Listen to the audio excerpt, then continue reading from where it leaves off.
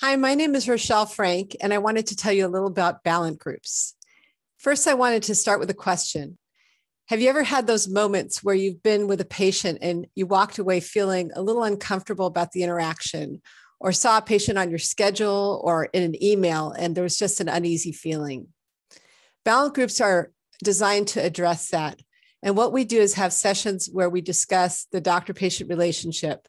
We have case presentations and explore what is the physician or the patient or the family thinking or feeling in those situations, and what are the dynamics of those situations.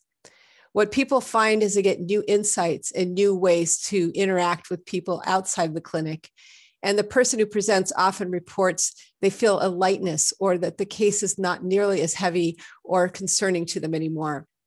I encourage you to consider Balint groups, and please feel free to contact me. Thank you.